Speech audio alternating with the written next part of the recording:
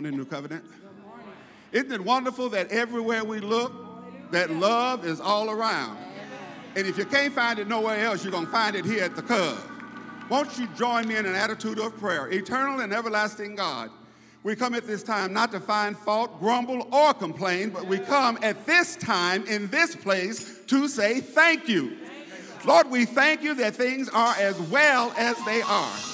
Lord, we thank you for our pastor, our rabbi, our shepherd, the teacher, the one that's teaching us how to live, how to make our finances healed, and how we can be whole and healed in you. Lord, what people come here today, some looking for one thing and some for another. But you know what we stand in the need of, and we ask you to meet us at that need. Us here in the temple, those in digital land, may they be blessed, touched, anointed, and healed. Now, God, bless this service, bless the word as it goes forth. Keep us and we'll be kept. Heal us and we'll be healed. Save us, hallelujah, and we'll be saved. In the matchless name of God, I pray. Amen.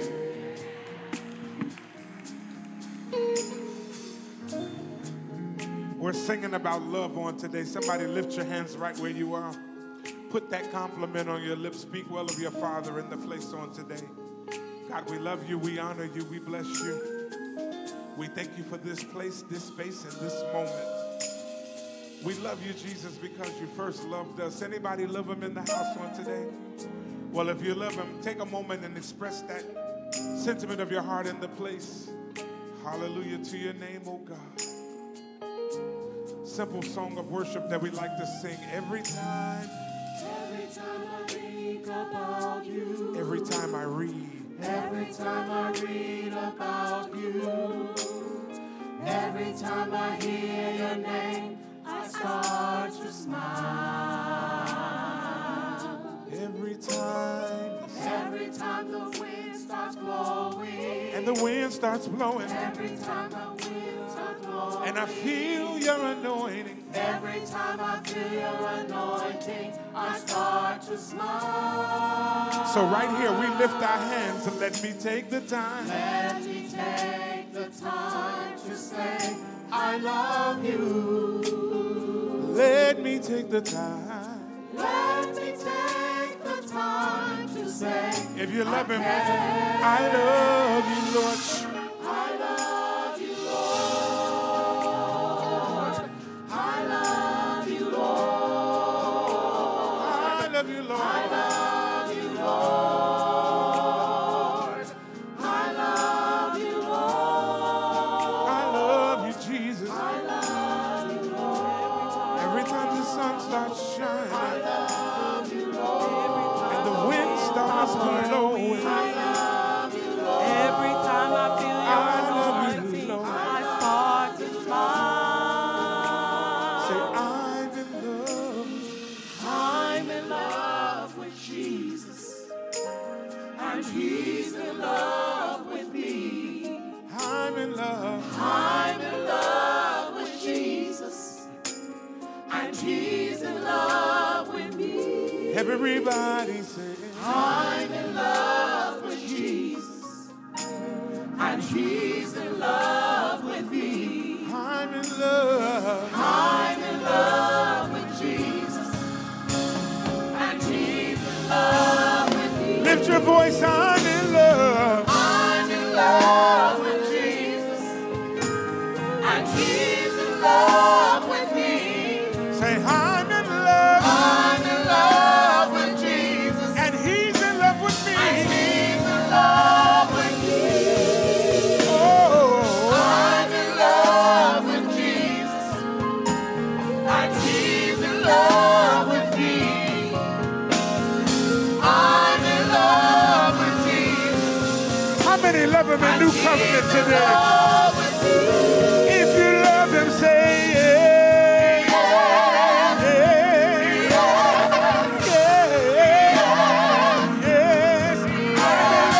I'm in love with Jesus, And he's in love with me. and he's in love with me. If you love him, say yeah.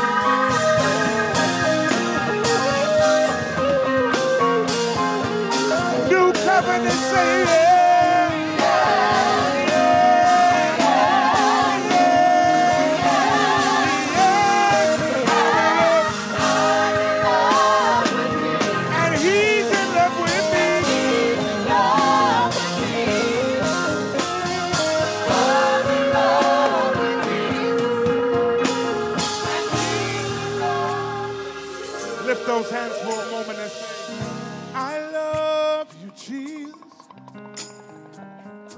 I worship and adore you. Just want to tell you, Lord, I love you more than anything. Can we just love on him for another moment? I love you, Jesus. And not only that, but I worship. Just want to tell you, Lord, I love you.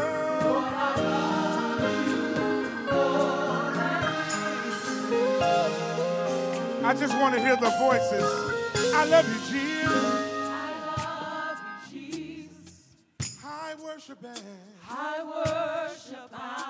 adore you. Just want to tell you, Lord, I love you more than anything. We've got to move, but let me hear the people of God say, I love you. I worship and just want to tell you, Lord, I love you. One last time, I'm in love with Jesus. I'm in love with Jesus. He's in love with me. I'm in love with Jesus. He's in love. And he's in love with me.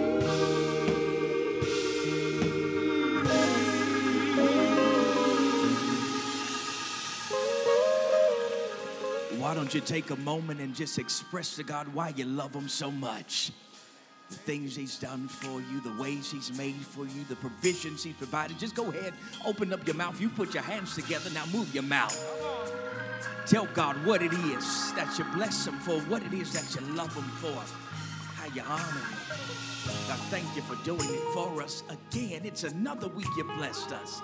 It's another week that you've kept us. God, we're mindful of your mercy and we're grateful for your grace. We recognize that it could have gone another way, a different way, a worse way, but you blessed us and you kept us. And God, we simply say thank you today. We're in love with Jesus, and there's nothing you can do to fall out of the place where God won't love you back. We forsake him, we turn our back on him, but God just keeps on loving us over and over again. We thank God for God's enduring and everlasting love. Listen, we love God and we love you, and we're glad that you made your way to worship today. Can we pause and see the hand of anybody that's a guest? You're not a member of New Covenant, but you're a guest here. You're visiting with us. I see you. Thank you. We so appreciate your presence. Keep your hands lifted. We've got some amazing ushers that are going to come by and give you a card. Simply ask that you would fill that out and turn it in during the offering period. Not going to bug you or harass you, but just want to say hey to you throughout the course of the week. Check in on you and see if there's anything that you need that we can service you with. Members, we see our guests who've raised their hand, and you see your other partners that are here today. Come on, let's greet somebody. Let's show the love of Jesus to our brothers and sisters. A hug, high five, fist bump, elbow bump, whatever you're comfortable with. Get out your row. Get out your seat. Say hey to somebody. I see fellowship in the house. I see Salem in the house. We're glad you're here. Welcome to the Cub.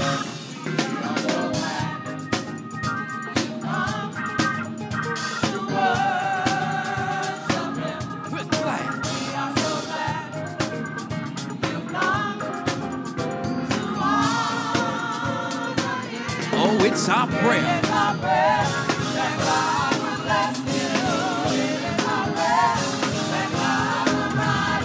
We're happy today. So happy you came by the Cub.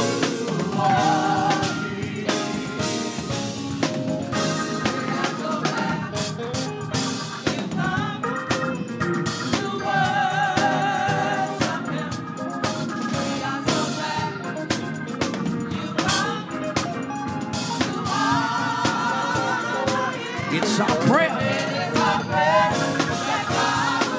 Bless you and keep you. Shine God's face upon you.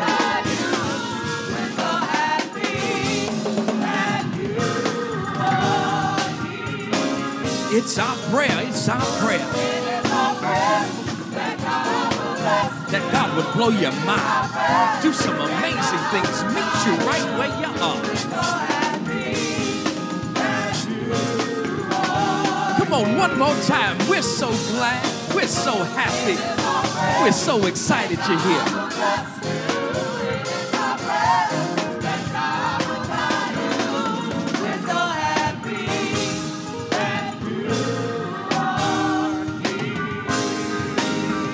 Come on, let's put our hands together and celebrate all of our guests that are with us in this place today.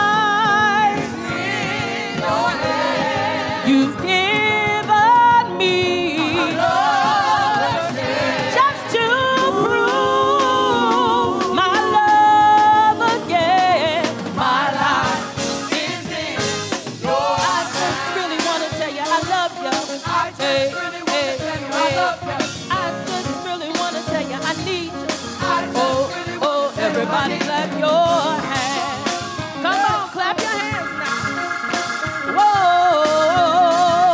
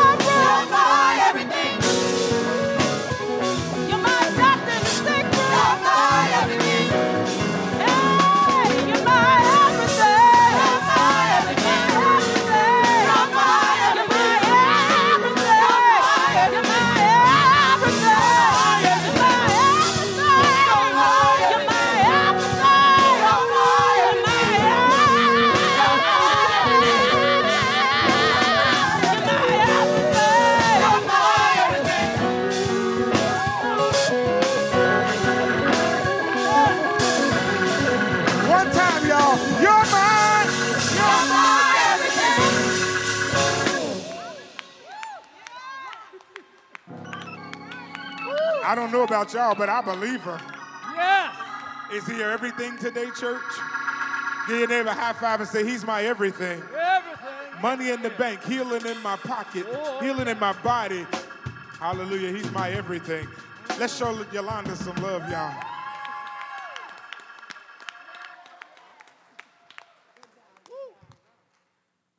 Okay, let's go.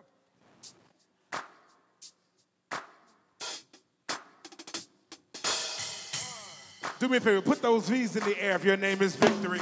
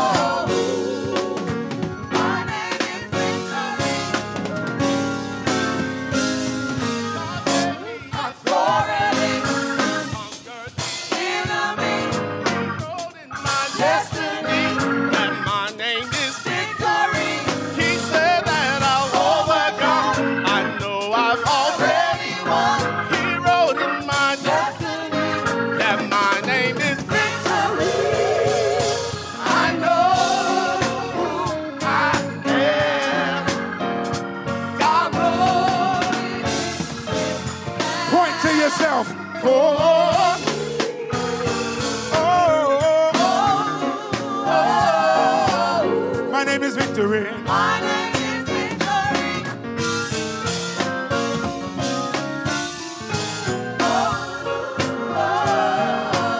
My name is.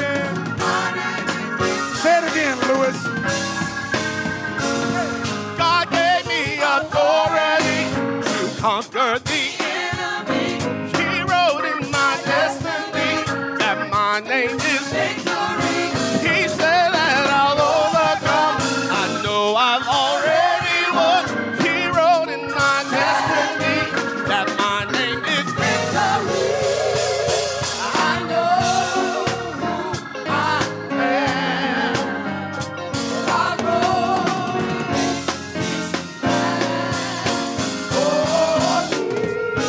Sing, oh.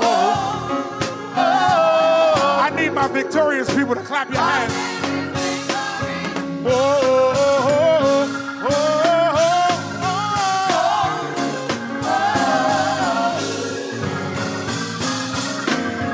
I know my identity. My name is Victory. Lewis say, identity. My name is Victory. I know my identity. My name is Victory. Victory. I know my Identity. My name is. Please up, say Victory. I know my identity. My name is. Please in the air, everybody say. I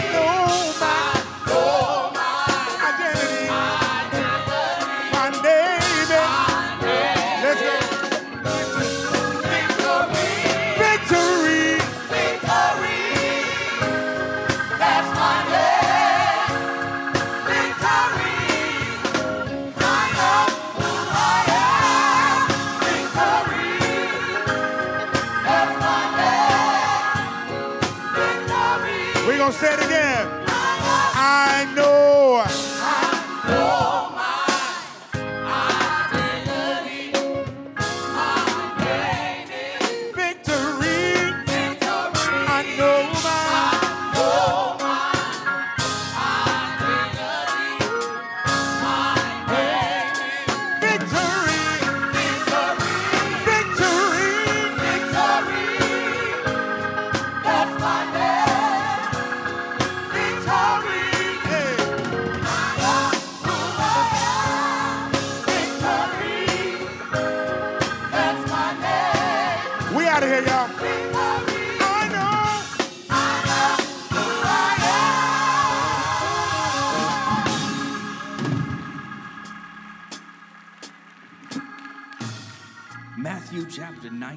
Matthew chapter 19 is where we'll hang out today as we celebrate the victory that we have.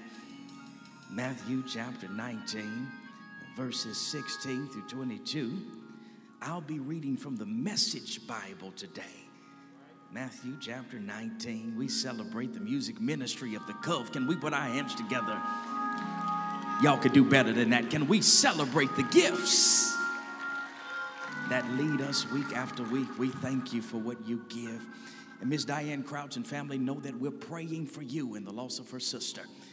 We're praying for that Crouch family as they navigate this space called grief. And again, your name wasn't on the list today, but it could be this evening. And so the same love, care, compassion, and concern you want to receive, let's make sure we shower the Crouch family with all of that as they navigate this space. Matthew chapter 19, verses 16 to 22, the Message Bible reads like this.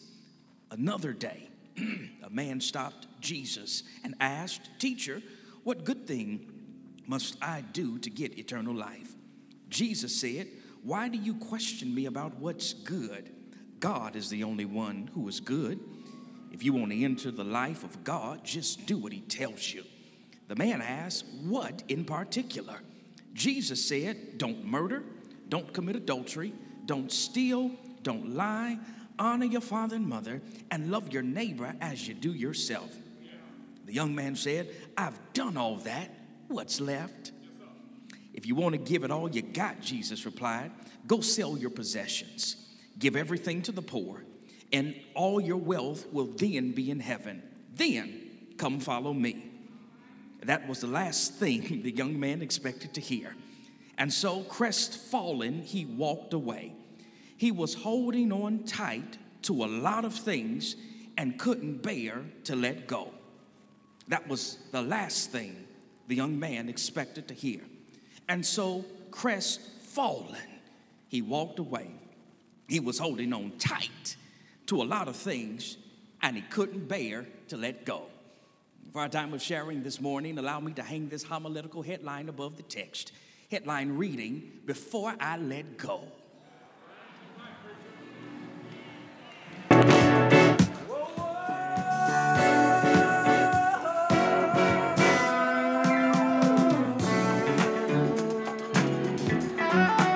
Come on, y'all can act like you've heard this before.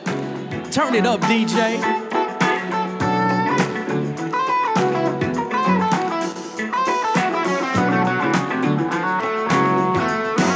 You make me happy. This you can. I just wanted to see who the secular saints are in the house today. Some of y'all trying to act all saved and sedity. You was backing that thing up yesterday. Got that Bengay on your knees right now and want to sit here like, I've never heard that song before. Dismissed as a mere afterthought and relegated to the B-side of the 1981 Live in New Orleans album as a simple filler. And yet, 43 years later, Before I Let Go is still standing as a staple within the African-American community. From sizzling summer cookouts to the joyous chaos of weddings, from fun-filled family reunions to the somber setting of repasts, the reality of the matter is that a party just ain't a party until the rhythmic groove of that intro drops, rapturing the crowd into a place of euphoric effervescence. But despite this song's transformative power to foster a feel-good atmosphere, the backstory of this 5-minute, 6-second track is that it was birthed from the burden of a breakup. In an interview with Essence magazine, Frankie Beverly shared that it was while he was involved in one relationship that he earnestly desired to be in another. But because the woman that he desired had died, he now found himself in a peculiar predicament. Frankie admitted that life got hard because he wasn't with the woman he wanted to be with and couldn't stay with the one he was with.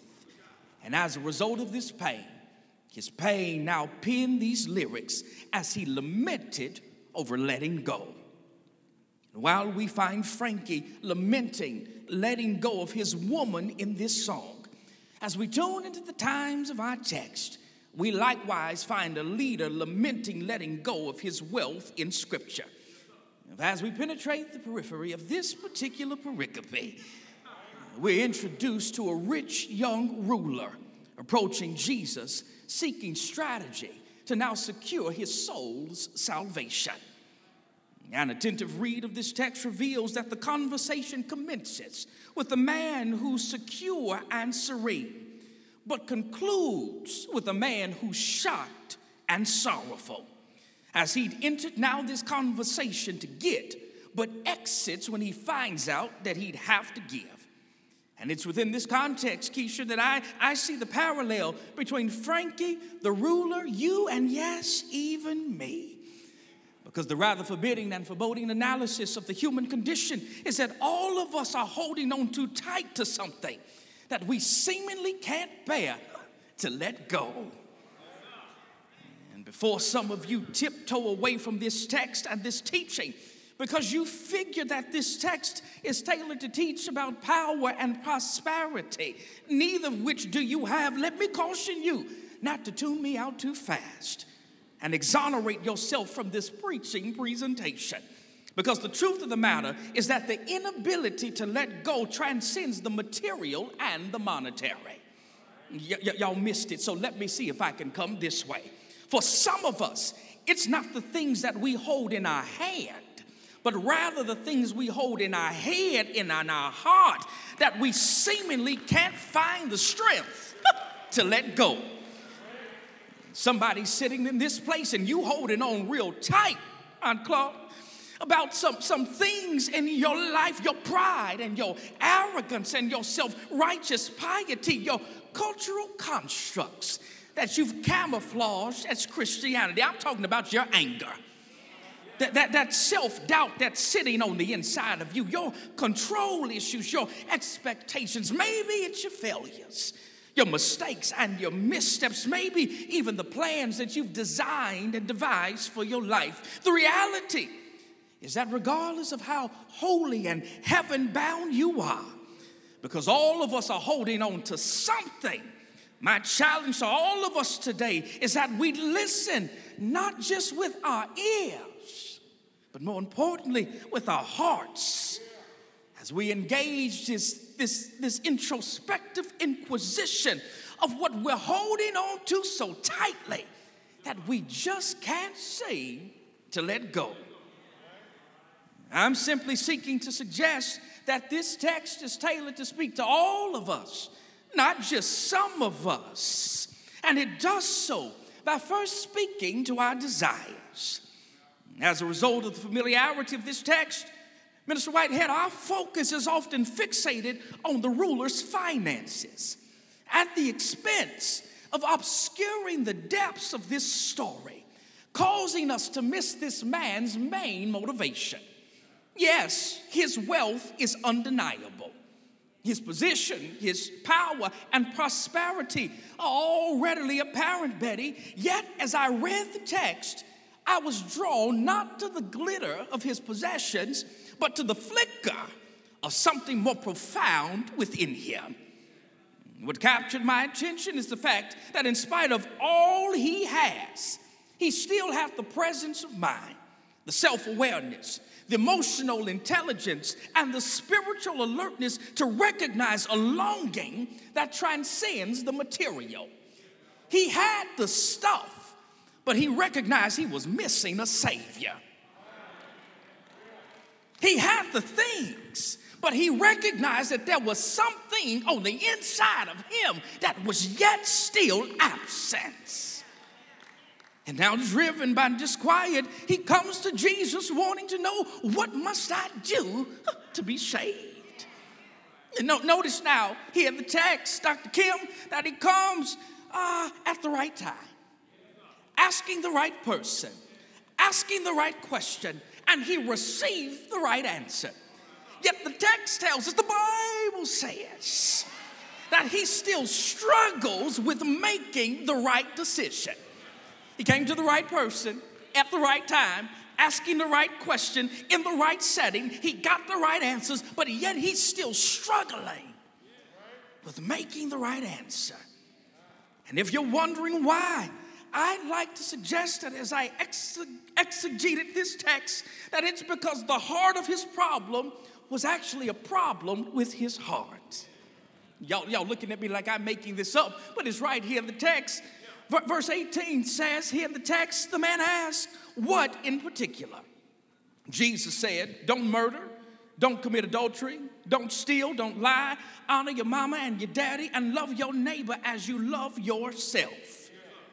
In the text, this rich young ruler, Miss Nash, had mastered religion, but I discovered that he misunderstood relationship. He had it in his head, but he was missing it in his heart. New covenant, he knew the law, but he failed to get in connection with the Lord. And I'm going to hang out here just long enough with the hope of helping somebody that's in this place or even tuned in the digital space who needs to let go of a works-based mentality concerning your salvation. You need to know that access to eternal life ain't about checking off some boxes, making sure you're part of the moral majority. It's not about completing a checklist of activities. It's not about community service hours. It has nothing to do with our outward demonstration or vocal presentation, but it has everything to do with our inward transformation. I'm just trying to help some of y'all that are holier than Jesus. Jesus Juniors walking around here with halos hovering above your head and wings beneath your garments and crosses around your chest bigger than the one that Christ was crucified on, carrying Bibles bigger than that Bible that was sitting on your grandmama's coffee table. I'm trying to help some of you holy, saved, sanctified, filled with the Holy Ghost, doing everything in the church folk to recognize that it ain't about what you do. Your work won't grant you access to heaven. Christ is calling for us to make a commitment to follow him by faith, to invite him into our hearts, and to establish a personal relationship with him where we desire to know him, not just casually, but intimately. And the wonderful thing about today is that if you're in this place or even in the digital space and you're wrestling with the same question that this man presents to Jesus, the good news is that you're in the right place at the right time, asking the right questions around the right people who love and would desire to help you to make the right decision. All I'm trying to tell you is that you don't have to keep putting off the process of attaining access to eternal life. But here's the question that you'll be forced to reckon with. Here's the question that you'll have to provide an answer to. What is it that you're holding on to so tightly that you can't afford to let go of? What is it that's hindering you from committing your life to Christ? What is it that God is saying, give it to me? And you keep saying, I got to keep it for myself. Is it some sin? Is it some past mistake? Is it some regret? Is it some trauma? Is it some fear? Is it some hurt? Is it the opinions of others? What is it that you're holding on to so tightly that you just can't seem to let go. Maybe you're today like Frankly, and you're saying, Stephen, I just want to make sure I'm right, man, before I let go. Stephen, before I get rid of my old life and accept this new life in Christ, I've got to clean up some of the stuff that I've messed up. Well, let me liberate your thinking from that line of lies that you keep telling yourself. Because the reality of the matter is that when we connect with Christ, all things are made new. The past is wiped away. The slate is wiped clean. Your record has been washed away. It's been expunged. There's no background there, and grace now abides in your life. And just in case you think you've done some stuff worse than other people's stuff, I've come to tell you that you're sitting on the road with some heretics and some hellions today. There's somebody that's got more dirt than you got and could ever get that's sitting in here today, but they're under the grace of God, the power of God, and the joy of God is living in their life because they turned their life over to Jesus and He's working it out. Here it is. This man says, I want to get to heaven. What must I do to be saved? And all you need to do today is move to a place of having a desire to move forward in your walk of faith. That's all it takes. No checklist, no to-do list. All you got to do is have a desire to invite Christ into your life. Ain't got to roll on the floor. Ain't got to foam at the mouth. Ain't got to buck dance and run around. All you've got to do is have a desire to invite Christ into your life. If we're going to let go of things we've been holding on to so tightly, not only will we have to deal with our desire, but second, the text tells us that we'll have to deal with our deception. Now, I know that I'm talking to some people that are literally card-carrying members of the moral majority. I understand that you're in this place today. I understand that you, like this rich young ruler, can testify that your life has been lived in a way where you've checked off all the boxes of all the things that Jesus commanded him to do here in the text to find relationship and gain access to salvation. I know you get it right all the time. I know you ain't got no issues in your life. I know you're like Job. You're upright and you're perfect. You eschew evil. You step away from the presence of evil. You've got it all together. I get it. I understand. And because I know I got some messy people in here that are trying to figure out who I'm talking about, let me help you. I ain't talking about nobody. I'm just talking about what I'm talking about.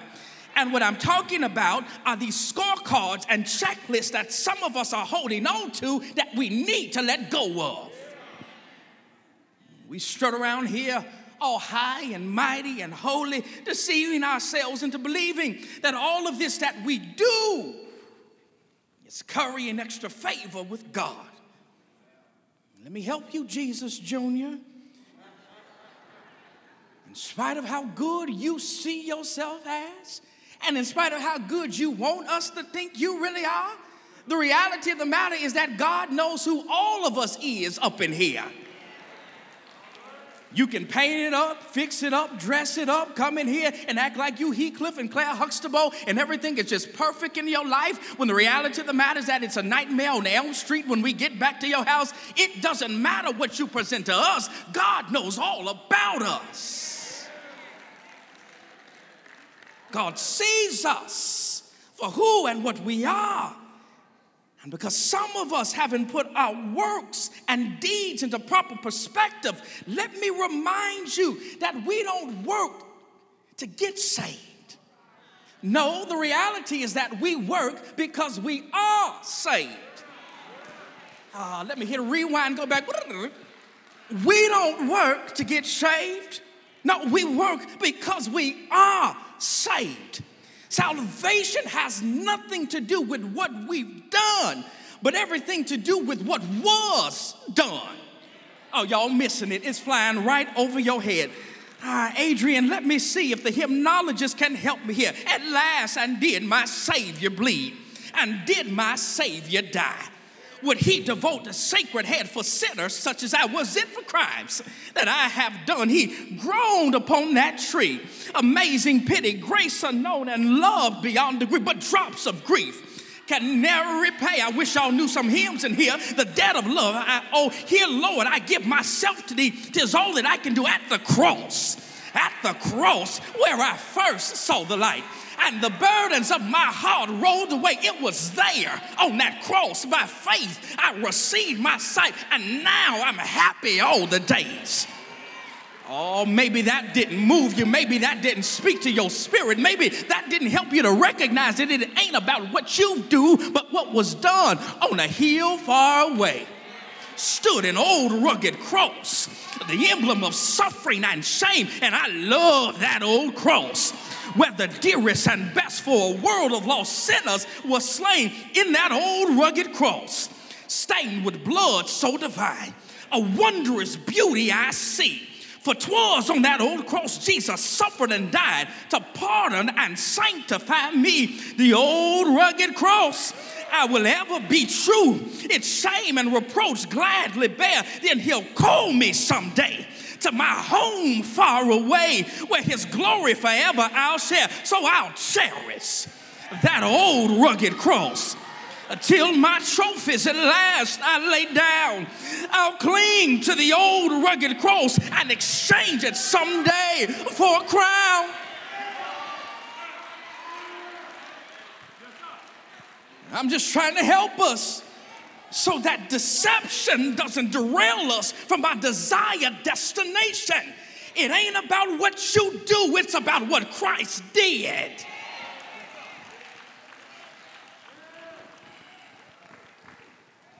Some of us need to let go of this deception that we've been holding on to so tightly. I got to go, I'm over my time, but if we're going to let go of things we've been holding on to so tightly, not only will we have to deal with desire, not only will we have to deal with deception, but third and finally, we've got to deal with decision.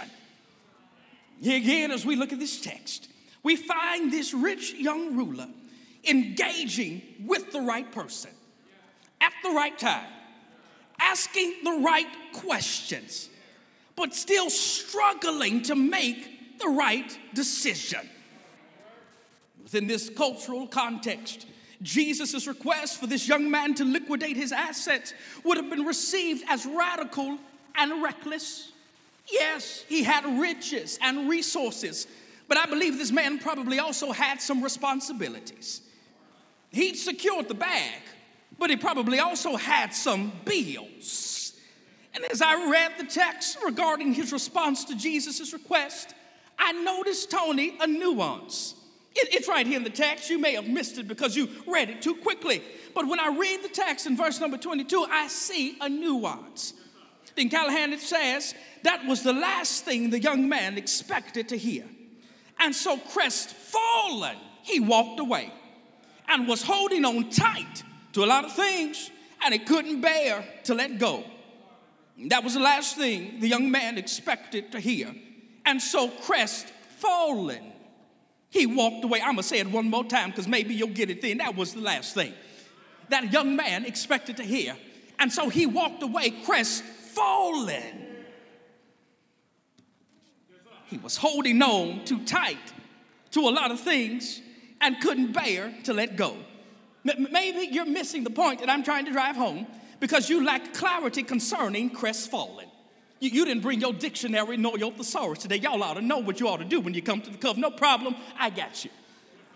Crestfallen simply means that he was downcast, despondent, disconsolate, dispirited, dejected, desolate. This man was depressed.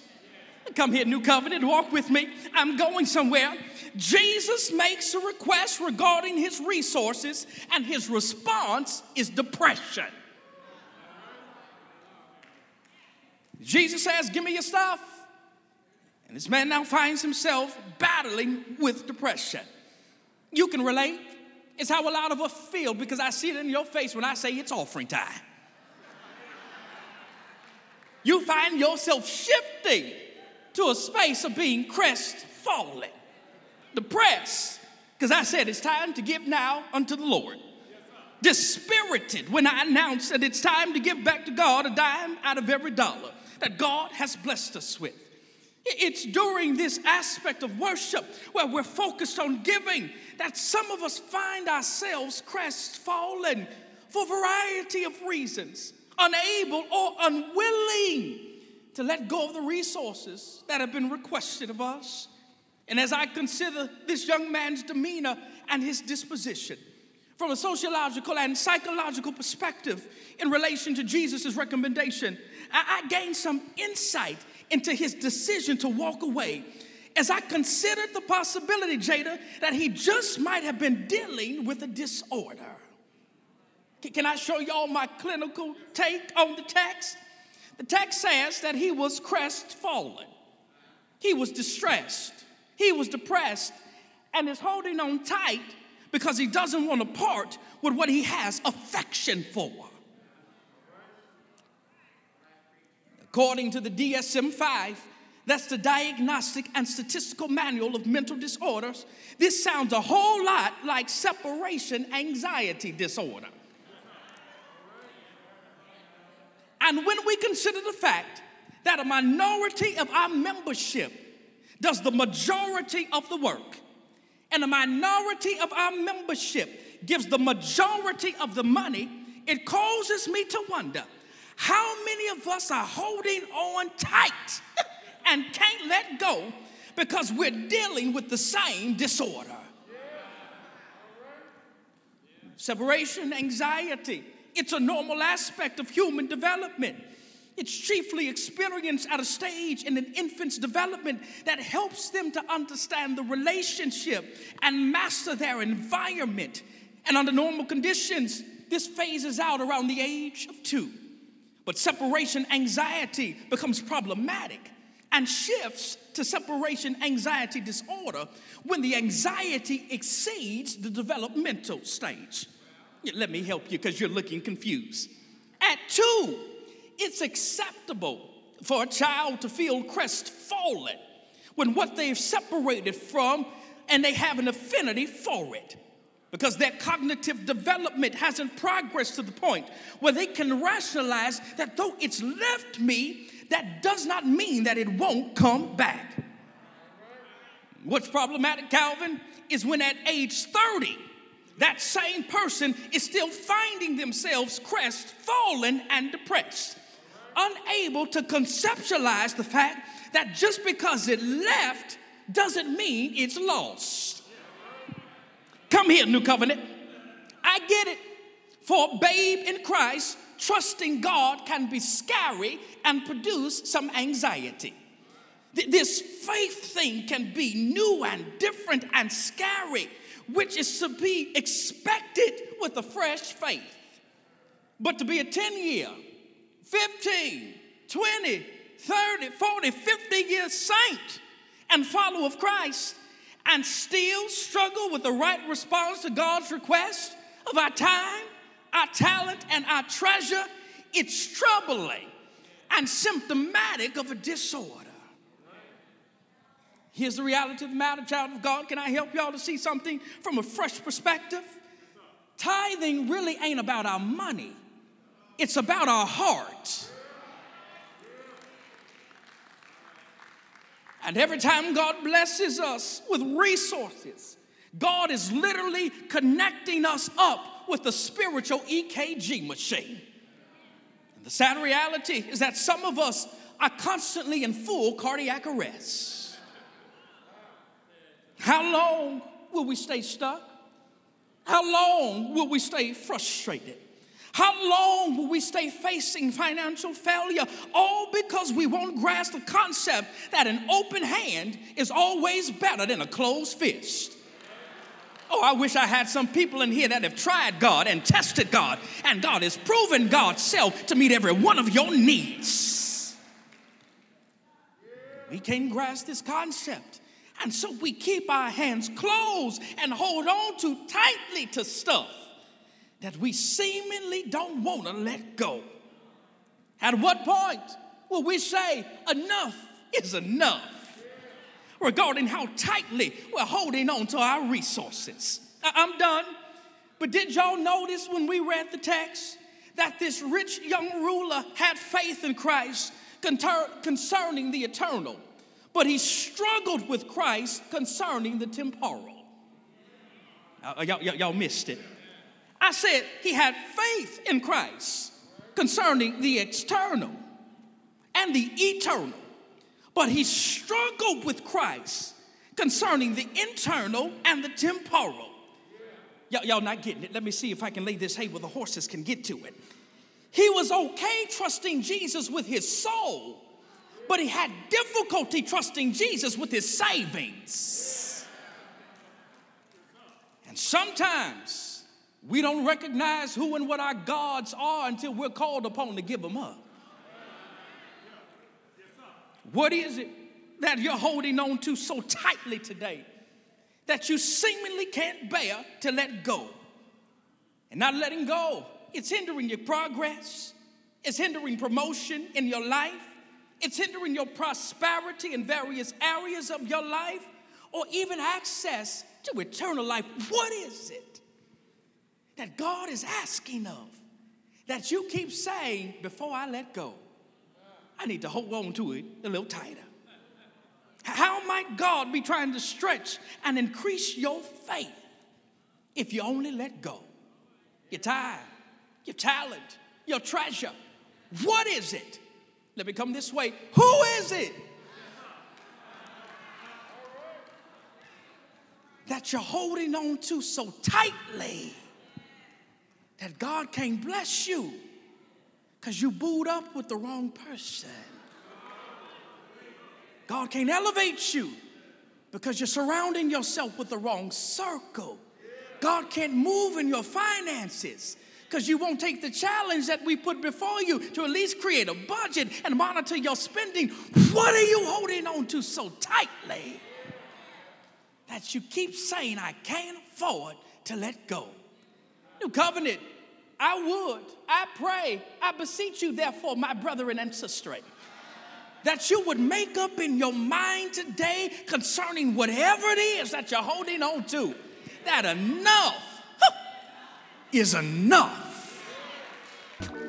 Thank you for viewing our worship service today.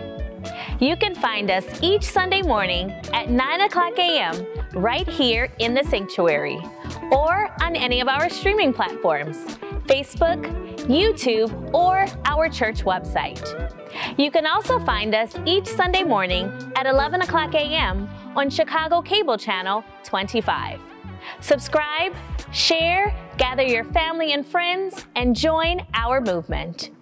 If this ministry has impacted your life in any way, we ask that you partner with us financially by giving via the Givelify app or Cash App, by mailing your donation to Post Office Box 198217, Chicago, Illinois 60619, by giving on our website, www.thecovchicago.org, or by bringing your donation to the church office at 754 East 77th Street, right here in Chicago.